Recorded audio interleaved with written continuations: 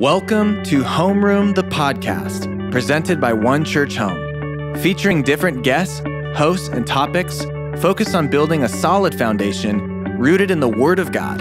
This podcast was created for those who desire to grow in the will and ways of Jesus.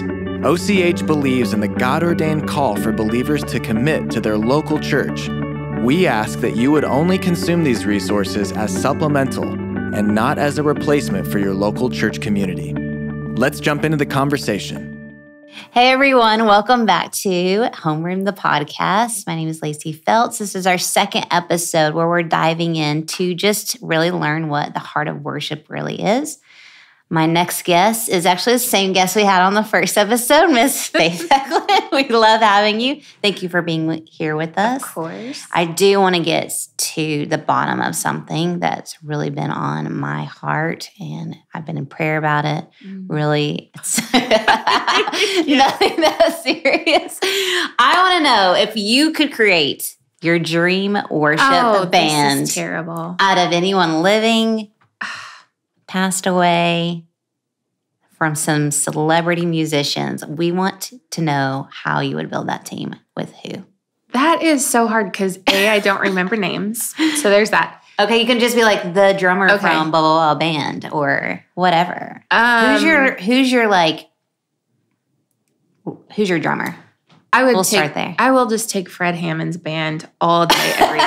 I will just take them. That is the easy road out, but a good choice, but for honestly. real would. Like, I would take them all because, like, it's killer. And then singers, though, oh, snap. Cece, all day. Okay. Like, come to my side. Like, come be with me. And, oh, shoot. Any special background singers? They don't have to be Christian artists. They can be like any band ever. You could have any band? Anyone. Rascal Flatts vocals. I know that's so silly, but I loved them growing up. So, I mean, like, why not have some boy band, like, 3-part dude harmony? Okay. I love that. All three of them? All three of them. Okay. Mm-hmm. Yeah. And gosh, I don't know who else. That's a really hard question. Gary LaVox from Rascal Flatts. LaVox, Laveau. How do you say that? Do you know? I have no idea. Is he your lead singer or Cece? No, Cece's lead. Okay. For sure, all day, every day. They're all the background vocals. They're just in he might get a BGVs. Solo, maybe. Okay. But he's definitely, they're back there. She's front and center. Whitney Houston, all day, every day. All day, That's a good choice. A lot of people say Whitney Houston. A lot of people. So those two would be the lead, and me and the three dudes would be the backup singers. You're in your band. In the band. You're just amongst your celebrities. Good to know. That's it. That's all I got. Well, that's a really great band. Thank you for playing. You're welcome. That's really hard. That is pretty hard. We usually have a fun game where we ask all new staff members that. And we get some really crazy answers, but yours was the quickest, surely. Well, it's because I can't remember squat, so I can't remember people at the moment. But that's the one I came up with for this. That's okay. You did great. I love that band. I wish they had an album right now, honestly. Me too. That'd be really great. Me too. So let's dive in a little bit into what we have already been talking about. It is, what is the heart of worship? We want to answer that question. What is the difference between just a worshiper or worship music, or what we consider to be quote unquote worship, and what is a heart of worship? And we've arrived to, it's a lifestyle, right? Mm-hmm. So I want to kind of dive in deep with this first question. Why do you believe it's important for Christians to realize that worship does not start and end during our 4-song set list on a Sunday morning corporate worship service? So it's tough because we've been conditioned, I think, as churchgoers that we're going to the worship service, right? We're going to worship. And I think we talked about it in the last one, but we said, come worshiping. Mm-hmm. Don't come to worship, but come worshiping. If we come with that mindset, then we know it doesn't start with the first note or, whatever that thing is that tickles our fancy. Some people have said to me in the past, like, oh, it takes me until about the third song, and then I'm really worshiping. And I just that always gets me because I hear it very often.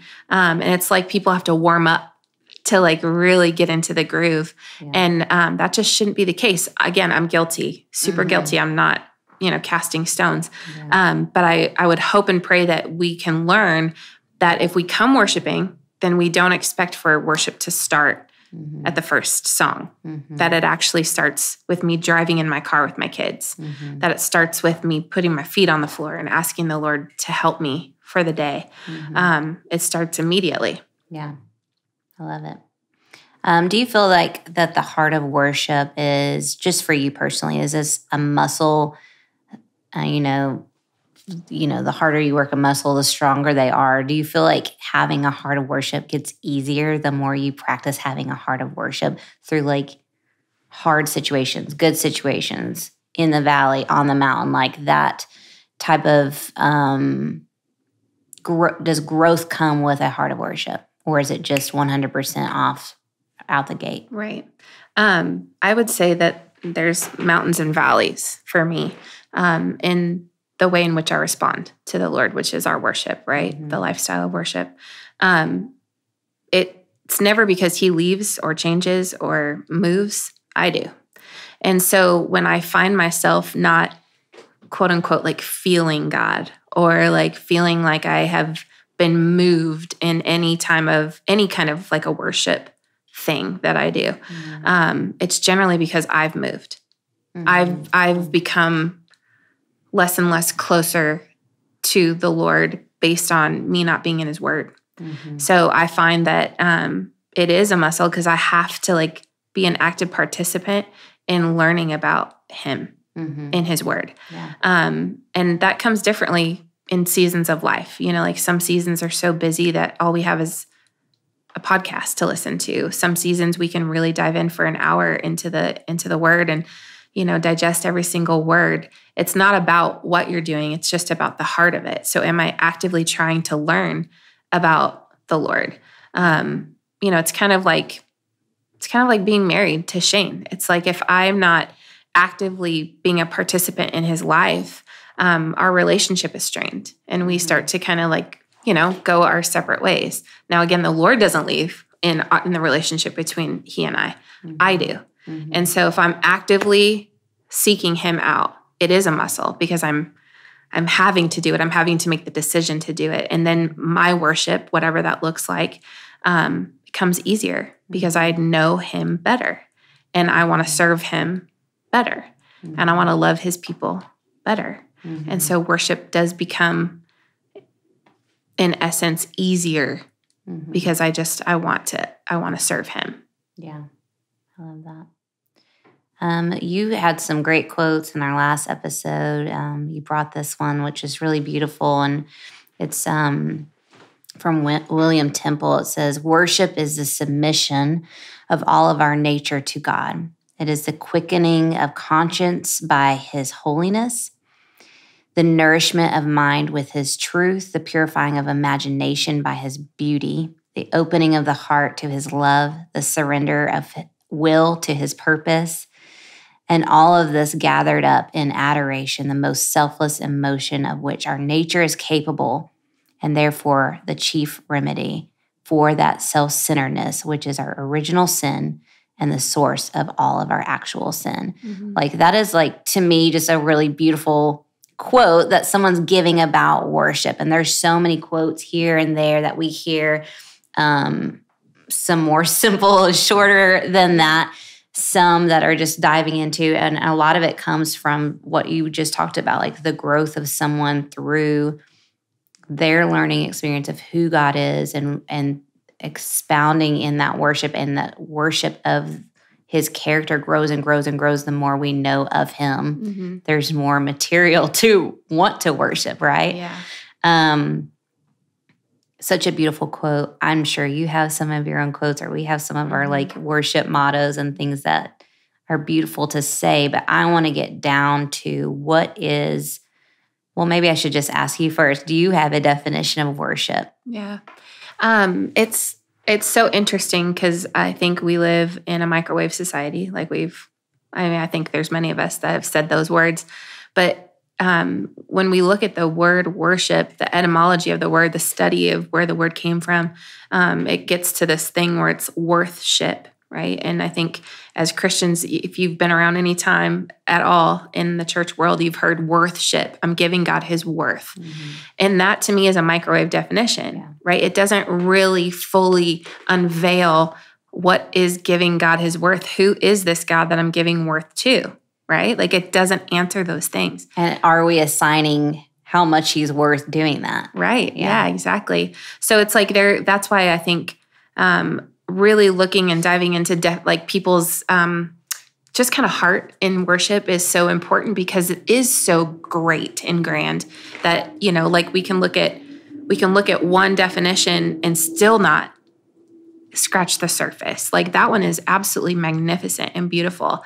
But most of us, like for me including, I won't remember that every day. So I'm like, what can I do? Like, what can I do to remember what worship is to me?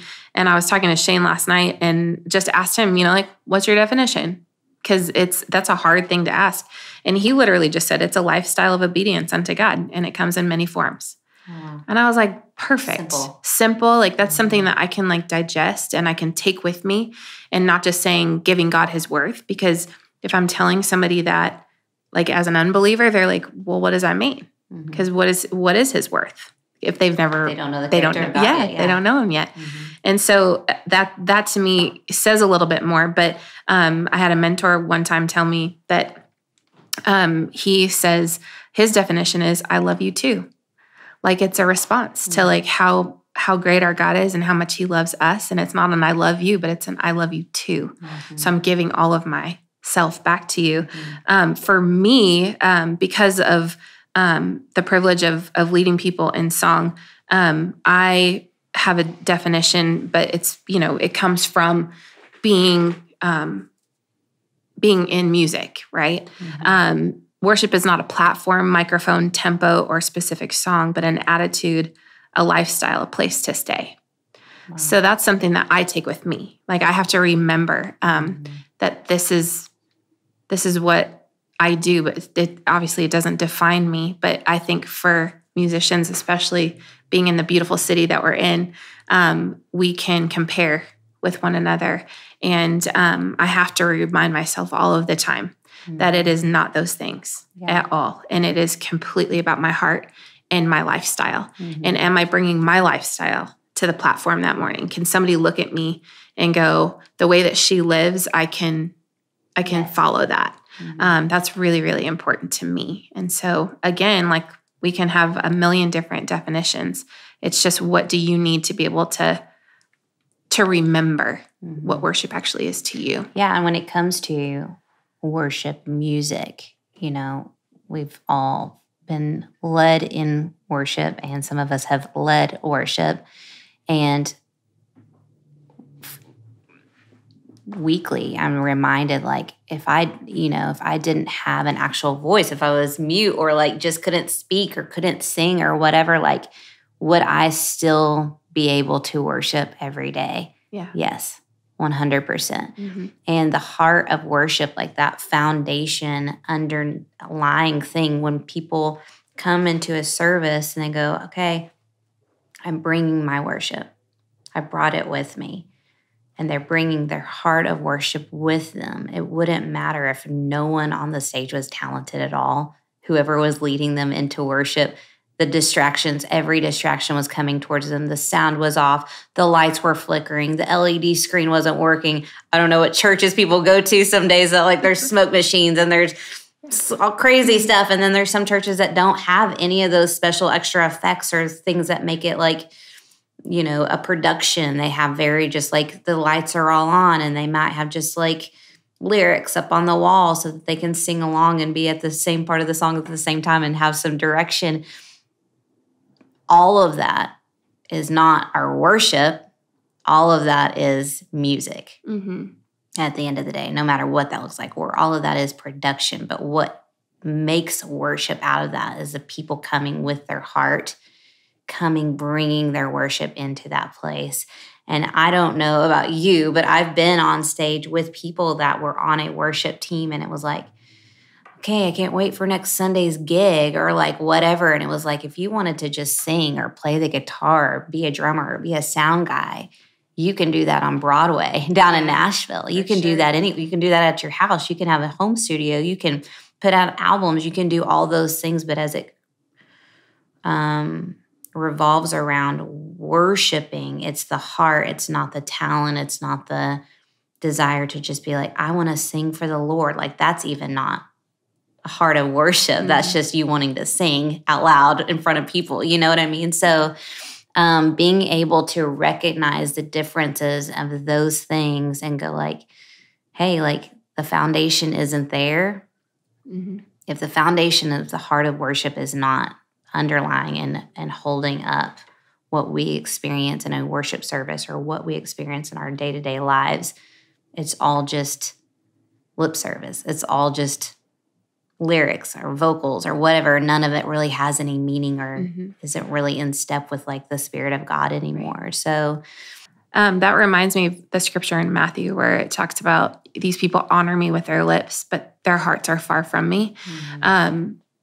I mean, there's so many things we can say about that, right? But that's just everything right there. Mm-hmm. I know that sometimes when I've been on a platform, my heart has been far from him. And I was just doing the thing that I needed to do. I feel so often like when I hit the platform, like I should not be here, right? I just shouldn't be here because I feel so far away from the Lord. I feel like my heart isn't in it. So we're, as worship leaders, we're not exempt from those things at all. It's just, I hope that the ones that I am led by hear from the Lord and repent and say, I'm sorry, like, Lord, I need you. Mm-hmm. And I think that's just the most important thing. We can judge an outward expression all the day long, but the Lord looks at the heart, right? Mm-hmm. And so I love that about the Lord. It's like I can bring my brokenness to him and just be like, I'm not feeling this today, or I don't feel close to you today. And that he honors that. Mm-hmm. He like receives that worship. Just bring what you have. I love that about the Lord. My mom, growing up, she used to tell me, like, one day you're going to be married, and not every day are you going to feel married. Right. But you're married. So it's like the same thing with the Lord. Like, I may not feel the Lord or feel like I have a, communion with the Lord in that moment, but, like, he is there. Yeah. He's not leaving. He's not leaving or forsaking us. He's there. And it's our commitment to go, oh, I acknowledge you, and I'm going to worship anyways, whether I feel it or not. Yep. Absolutely. So we've dove into what is your definition, these people's definition, the quote here, quote there. What does the Bible say the definition of worship is? Yeah. So we're going to keep like hitting this nail on the head, but it's lifestyle, okay. Right? Yeah. Like that's what worship is. And so in Romans 12:1, this is what it says. Therefore, I urge you, brothers and sisters, in view of God's mercy, to offer your bodies as a living sacrifice, holy and pleasing to God. This is your true and proper worship. Mm. So again, there's nothing in there that says singing is worship. That's right. Where it's saying your body, what you do all day, every day, is your true worship. Mm-hmm. And so again, we just have to go back to like, how am I living? How am I living? And I think it was kind of an eye-opening, when you read the Bible, like the Holy Spirit illuminates something that you've read a million times and you're like, oh my gosh, like how did I not notice this before? But just even the greatest commandments, right? So love the Lord your God with all your heart and with all your soul and with all your mind and all your strength. The second like it is, you shall love your neighbor as yourself. There's no other commandment greater than these. That is worship. Mm-hmm. Like if we just need something really boiled down to be able to stick in our pocket and go, that's it. So if my body is what worship is, what I do with it is worship. If I do those two things to the best that I can with the Holy Spirit's help, then we're worshiping. Mm. And I just think that's so great. We don't have to get it right and perfect every single time because we won't. Mm-hmm. But if we can fall back on those two things, then I think we're doing a pretty good job. I love that. You did bring a lot of scriptures with you, but one of the scriptures that I just love so much was in Psalms 95:6. It says, "Go, come, let us worship and bow down. Let us kneel before the Lord, our Maker." It says worship is the attitude of your heart. It means to bow down in adoration. So going from, hey, we love the Lord and we love others, and we're doing that with all of our might, our strength, our body, our mind, everything in it. There is a specific other extra cherry on top, which is the portion of worship where it goes, above all else, if I was anyone else in the world, if I was dead, if I was whatever, it doesn't matter what my world looks like. At the end of the day, it's not about me. It's about kneeling down before the King of Kings, the Lord of Lords. And I believe this is happening in heaven every single day and will continue out through eternity. Holy, holy, holy is the Lord, no matter what I'm doing, even if I messed up and didn't love my neighbor. You know what I mean? Or forgot for a minute to love the Lord with all my strength. It doesn't change who God is. And out of knowing that God does not change, our adoration is a moment to go, hey, I am me, but God is God, and God is forever. Totally. And God is always worthy of all my praise, all my adoration, all those things. That should bring you to your knees. Absolutely. Yeah. In a humble position of worship before the Lord. And that can be in your mind, that can be actually on your knees. So I just love that scripture a lot because it doesn't really talk about us and our part in worship. It's just saying, no matter what, he's the maker, he's the creator, he's the Alpha and Omega, he's the start and the finish, and it doesn't matter anything about us. Yeah. We just have to bow. Totally. Yeah. I mean, it's a heart posture, right? It's like when you do kneel down, when you create a posture, something changes in your mind. It just all kind of aligns. Same thing with my heart. If I posture my heart as such, if I remember that he's the maker and creator, if that's my heart posture isn't what's the style this morning, things change. Our job as leaders in song is to create an environment where people can come and repent about not loving their neighbor very well, right? To create an environment where they're able to meet the Lord and remember that this is why they came. And so I love that, but it makes our job hard because we can't see what's going on inside of people. Only the Holy Spirit can help illuminate those things for us so that we lead well, right? But I love the fact that we're all created differently and that we can come into a service with whatever we're carrying, remember that he is the maker, heart posture, our hearts the correct way, but we can sit and be silent. We can flail our arms around. There's so many different ways, but again, it's the posture of our heart. That's all that matters. Yeah. Romans 12:1 says, I appeal to you, therefore, brethren, by the mercies of God, to present your bodies as a living sacrifice, holy and acceptable to God, which is your spiritual worship. So that just goes back into hey, we are created in his image, but that does not mean, but we live in a sinful world and we will do things wrong, and we have to come right in our worship and look at our hearts and go, am I a living sacrifice? Do I have something that I need to repent of and take off of me before I enter into worship as a true, holy and acceptable heart in front of my maker? And I just love that scripture because it's our present your bodies. Yeah. Give of yourself. Yeah. He created us, but we're giving it back to him as a living sacrifice. We're doing, and he did that for us, right? So we're just going everything you've done for us, we want to give back to you because you are worthy of it all. Take it. take it. I sacrifice it back to you. So it's just, that goes back to your heart posture during worship is like just way beyond, oh, I like the lyrics of this song. Mm-hmm. They make me feel good. Right. Or, hey, I helped a neighbor out. I must be a good Christian. I am, living a lifestyle of worship. It's just a lot more nuanced than that. Mm-hmm. There's so many steps, so many things. It's not saying that you have to do all of that all at once. If you could, you'd be a perfect human being for sure. But like, there's so many prism sides to what worship really is, having a heart of worship. Yep. The next thing I want to ask you about is in that scripture, you said Mark 12, 30 through 31, at the end of that is talking about you shall love your neighbor as yourself. There is no other commandment greater than that. So there's this portion, this piece of that scripture that's talking about service to others. Yeah. So talk to us a little bit about what that looks like. If I'm not a pastor, if I'm not a minister, if I'm not a caretaker by trade, I'm not a nurse, I'm not this, like what does that portion look like in the heart of worship? For sure.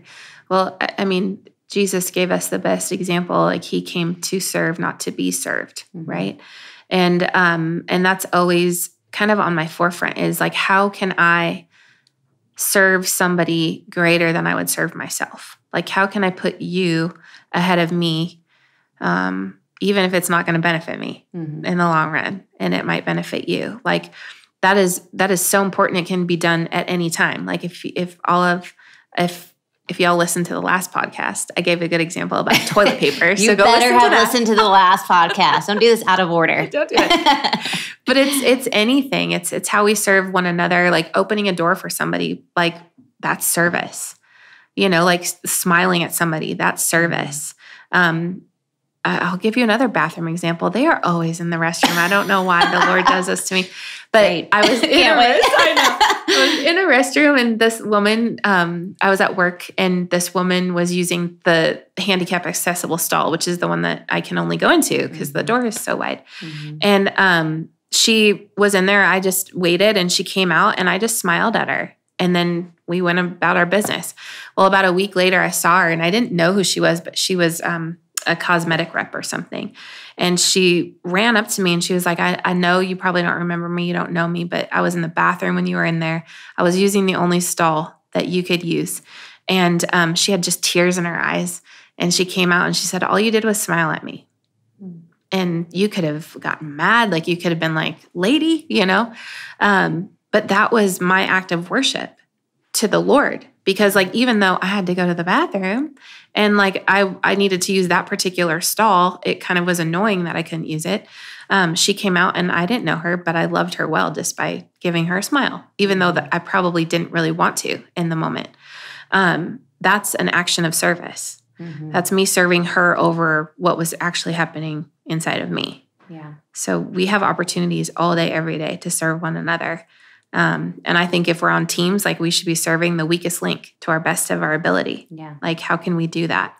So yeah, there's just stuff we can do all the time. We, at One Church Home and at many churches, we are a volunteer-led group of people. Currently in a elementary school, our church is set up from the ground up.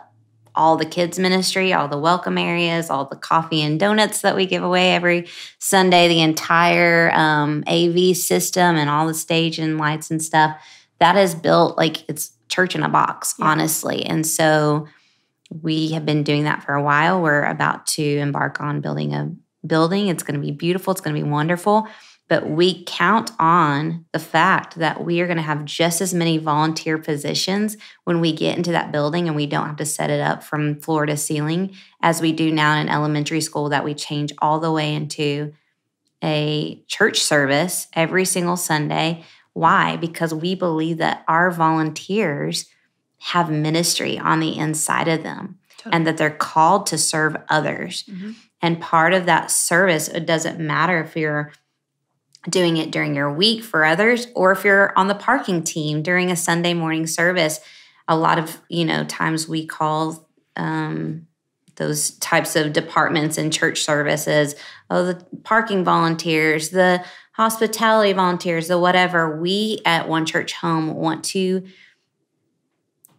change the mindset of what that is. We've changed our verbiage from using volunteer to host. We want people to be hosted and served well. Yeah. And we want to create a table as if it was our own home, and we go, hey, we've called ahead. They like these types of foods and they have these allergies and they love these types of flowers. And we set the table in our church service, and then we welcome people in and go, hey, we want to serve the least of these, or we want to make sure that the table is set well.